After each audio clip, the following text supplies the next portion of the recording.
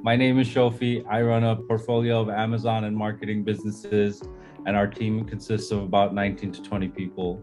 Before I started using Flowster as for our process management, I actually used to use Airtable and Process Street, a combination of both. Pretty much have Excel sheets and a software that run step by step. So what I love most about Flowster in my business is that not only a system where we're following a step by step, but it's also a communication system, right?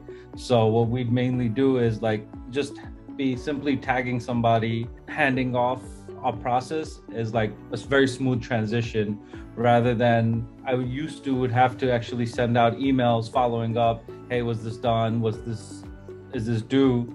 But now it's more of it's within the process itself. I have a communication platform and I'm able to go back and forth with the team in the comment section alone. If you're thinking about a process management system, Flowster is one of those softwares or systems that you can pretty much put any business processes that you've built into it and have a good outline, right? So recently, I was talking to a consultant of ours in the home care line, right? And he had mentioned like what they use is something a similar, not even remotely similar, but they use Asana, right? And I've introduced him Flowster, and he seemed to be, he said, "Wow, this is really good," because he runs a team of about 15 to 16 people offshore, and he's like the only person that's over here going location to location. So as a consulting agency, I thought it was a huge advantage for him to use Flowster. In fact, I think like in every one of our business, we have a different Flowster account. We have different division, I would call it, I guess.